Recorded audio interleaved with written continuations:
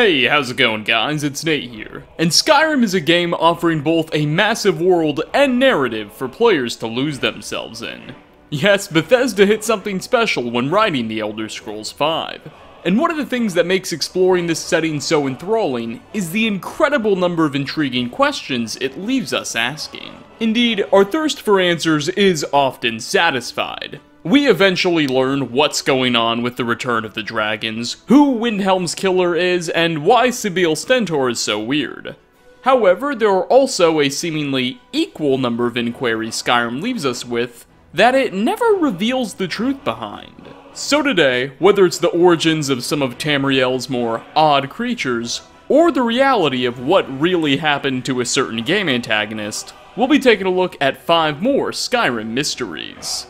Episode 10. My golly, are there really 50 of these? Starting off, Spriggans are seemingly half-human, half-tree organisms the Dragonborn can encounter throughout Skyrim's various forests and caves. They make for odd enemies, boasting the ability to summon wild animals to aid them in combat, as well as invisibility and healing spells. They're always hostile, yet their employment of the arcane arts and other behaviors suggests that they're a good deal more intelligent than most of the non-human foes we face in the wild.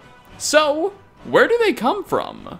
Well, admittedly, Skyrim itself doesn't give us much to work with when considering this question. There's no in-game books that offer much, nor can we engage in any dialogue with characters who have insight. The creatures are barely mentioned in a loading screen. However, lucky us, Skyrim isn't actually the only Elder Scrolls game these wooded characters have made an appearance in. In Oblivion, we could find them protecting the forests of Cyrodiil, where they sported a much more feminine, human appearance. And their audio files even resembled that of a giggling woman. Take a listen.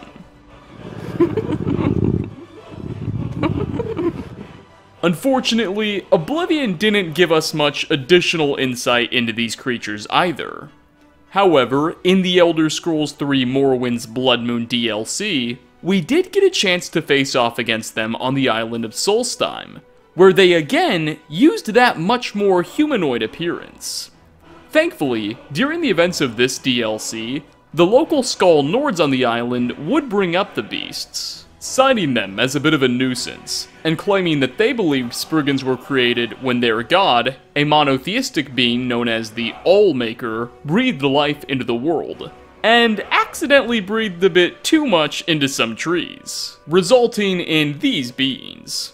The Skull religion is far from right about everything, however, and they have myths and legendary explanations about nearly everything, making it difficult to take their explanation literally. Furthermore, the Blood Moon DLC wasn't even the first time Spriggans made an appearance in the franchise. While they for whatever reason didn't appear in vanilla Morrowind, they were an enemy in the Elder Scrolls II Daggerfall, where they debuted as such, and it's that game that perhaps offers us the most information on this topic. You see, there's a quest in Daggerfall called The Hunt for a Spriggan, where a group of loggers hires the player to go hunt down a Spriggan that's been attacking them whenever they go to chop wood. Ultimately, when you finally located the organism, rather than attack you, it would instead talk and explain those loggers were killing its seedlings. The creature would then ask that you go back to the hunters and get them to knock it off.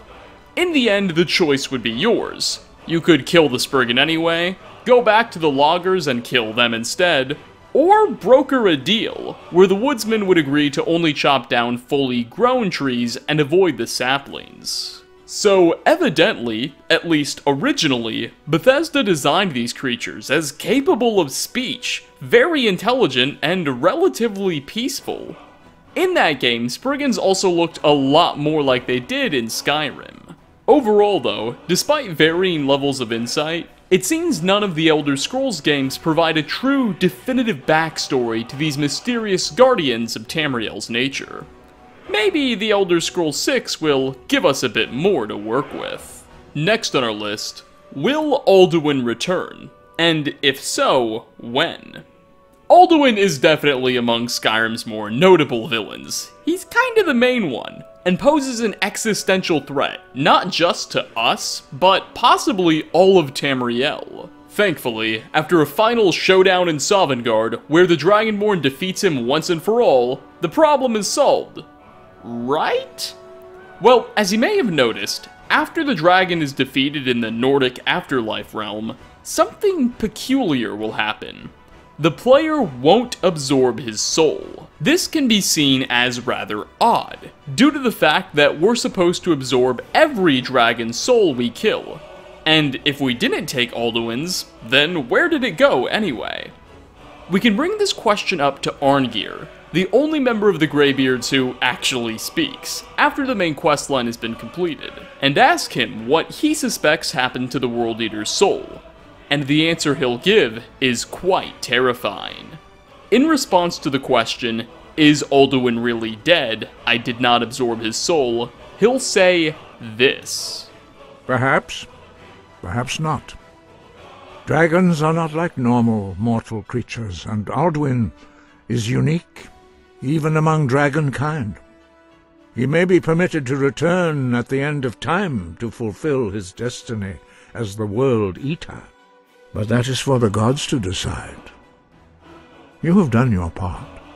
This implies that not only does nobody have the slightest clue what happened to Alduin's soul, but there's good reason to believe he may be back sometime in the future.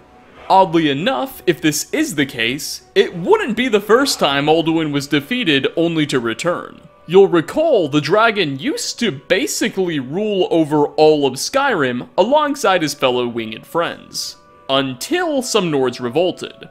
Those Nords killed or drove out most of the other dragons, but Alduin himself couldn't be defeated so easily. Instead, they just sent him forward in time after they did some magical stuff with an Elder Scroll. Forward in time to the year 201 of the 4th era, to be more specific. So, by now, Alduin's probably used to this.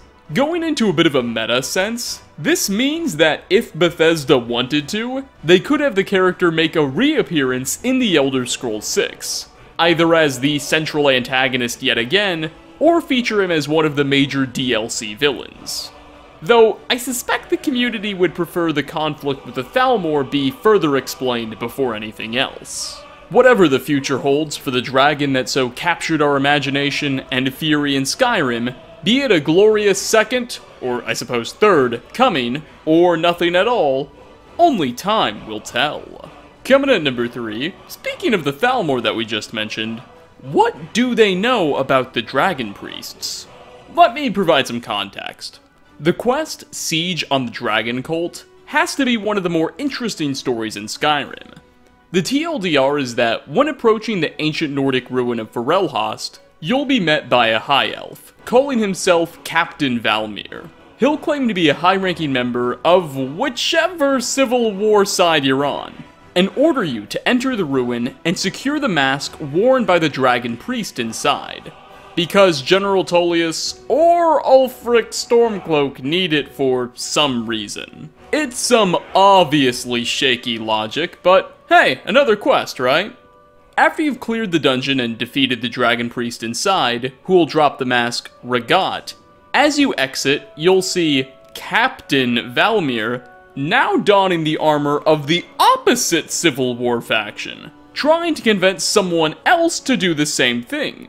Clearly he's lying, and when he spots you, realizing you're onto him, he'll turn hostile.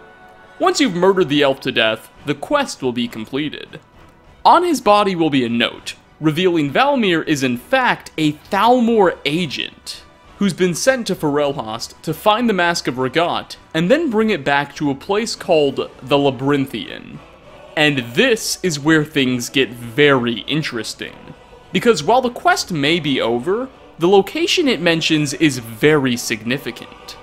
The Labyrinthian is an ancient Nord ruin that, in its heyday thousands of years ago, was a truly bustling city ruled by the dragons and their priests.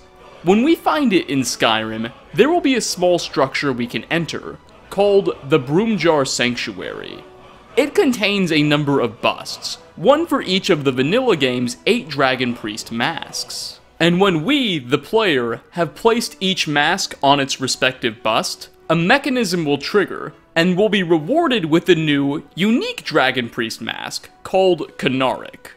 This whole ordeal isn't connected to any quests itself, it's more of a hidden, secret objective for us to pursue on our own time. So this all leads us to ask, what on earth do the Thalmor know about it, and why are they trying to activate this? Is the Dominion aware of the Canaric mask they'll obtain if they're able to come up with all of the other Dragon Priest helmets? It's not super powerful, so if they are, I still question their intentions. Is there something else the Thalmor are after related to the priests? We know from documents found at the Thalmor embassy that they are just as confused as the rest of Tamriel regarding the return of Alduin and his dragon onslaught. So it's very unlikely that whatever they're pursuing pertains to that. Whatever the High Elves' true ambitions are, only they know, and they aren't talking. For fourth spot, I'll just jump right into this one. What the heck are Reiklings? I mean, more specifically, what are their origins, where do they come from, and why are they exclusively found on Solstheim? It is worth pointing out, Reiklings were also featured as foes we could cross paths with in Morrowind's Blood Moon DLC as well, which likewise took place on Solstheim too.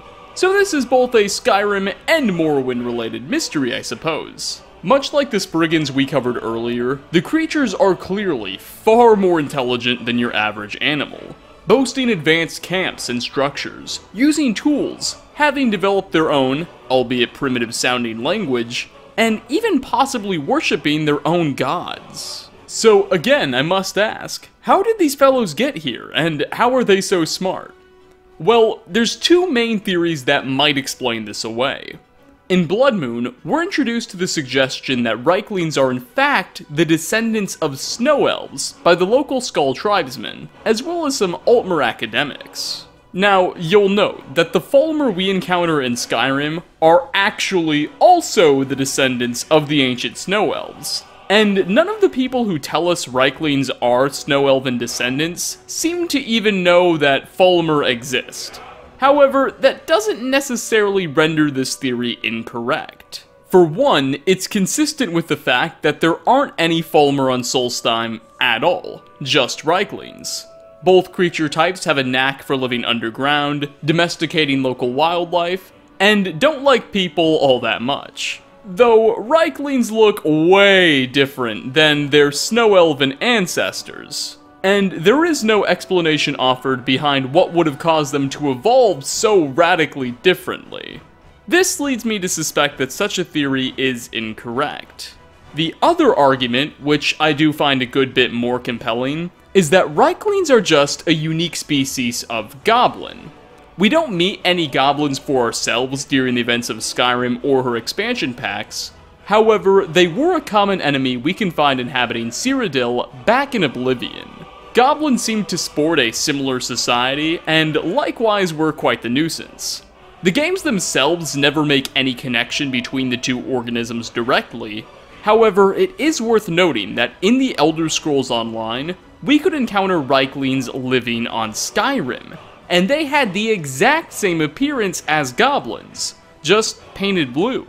And in Skyrim itself, the Reikling models we see are really just blue painted over goblin models that Bethesda had created, but never implemented. So the beings are likely far closer related to goblins than snow elves. Though, again, all of our evidence is purely visual. This could, in theory, just be an instance of the devs reusing assets for efficiency purposes. No matter, however these little blue fellows came to be, is likely a tale now well lost to time. And finally, last on our list, who is Zrib? You likely aren't very familiar with that name, so allow me to explain it first. Just north of a Fulmer cave/dwarven ruin in the Pale called the Sightless Pit, there's an unmarked altar we can visit that seems to be of Dwemer origin. All around it will be large piles of bones, and a skeleton will be lying on the altar's surface that, when approached, will resurrect and turn hostile. Next to where the skeleton lay is also a book titled Doors to Oblivion, which is commonly held in the possession of necromancers. Considering the book and resurrected skeletons, it's safe to say that some type of necromantic ritual was once performed here. But little else is obvious. However, in Skyrim's official game guide, a physical book sanctioned by Bethesda, this unmarked location is referred to as the Altar of Zrib. Now, this is very strange, as this structure was clearly built long ago by the dwarves, and the dwarves didn't worship any gods in the first place, let alone one named Zrib. Not that they didn't believe in gods, they just saw themselves as equal, which is admittedly a little bit arrogant, but nonetheless, what's going on here? Could it be the necromancer using this altar was doing it in service to a being by that name?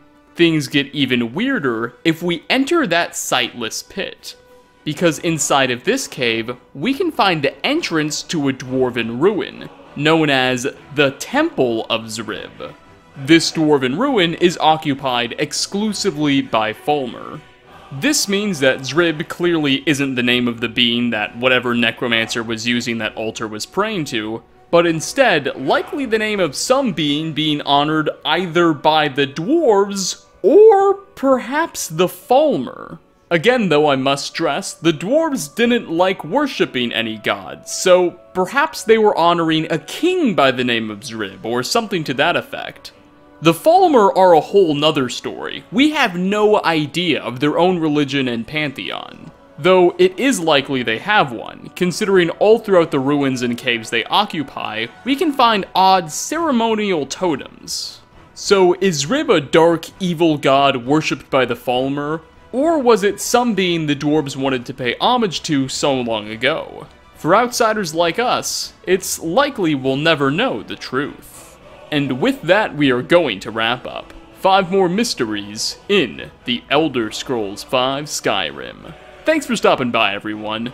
Real quick, in that pinned comment down below, I will be linking our Discord server. We're trying to build up some more activity there, and are also looking for mods and staff. So if you're interested in chatting, or helping out there, give it a look, por favor. It would be very much appreciated. And what are your own theories or potential explanations behind some of the compelling questions we explore today? Leave a comment down below. As always, like ratings and subscriptions are also very much appreciated. Again, thanks for watching, and I hope to catch you all in my next video. Peace out, everybody.